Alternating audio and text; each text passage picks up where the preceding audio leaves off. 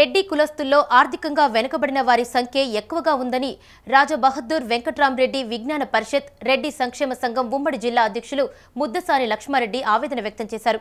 అన్ని వర్గాల అభివృద్ధి కోసం కృషి చేస్తున్న సీఎం కేసీఆర్ రెడ్డి కులస్తుల కోసం కమిషన్ను ఏర్పాటు చేయాలని కోరారు.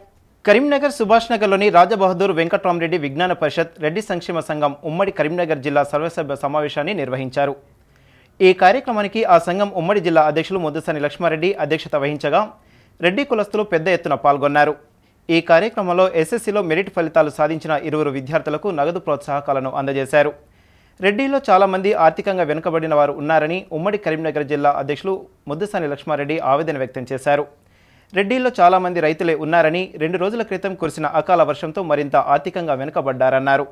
అన్ని వర్గాల అభివృద్ధి కోసం కృషి చేస్తున్న టీఆర్ఎస్ ప్రభుత్వం రెడ్డిల కోసం ప్రత్యేక కమిషన్ ఏర్పాటు చేసి ఆర్థికంగా వెనుకబడిన వారికి సహాయ సహకారాలు అందించాలన్నారు. నిరుపేద విద్యార్థుల కోసం గురుకుల పాఠశాలల్ని ఏర్పాటు చేయాలని విజ్ఞప్తి చేశారు. మా రెడ్డిలకు చాలామంది బీదవాళ్ళు ఉన్నారు. రైతులు వాళ్ళకు కష్ట నష్టాలు కూడా మునిగి ఉన్నారు. ఇప్పుడు అకాల వర్షాలకు చాలా ఇబ్బందులతో కూడుకున్న సభ కూడా వచ్చే పరిస్థితి లేకుండా ఉన్నారు.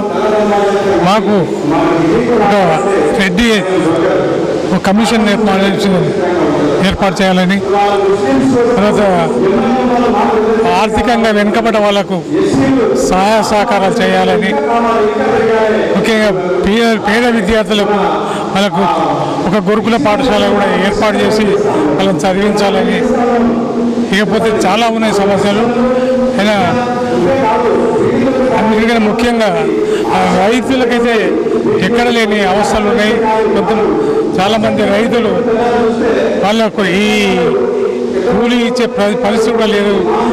మార్కెట్లో రేటు అమ్ముకునేది కూడా చాలా కష్టమవుతుంది.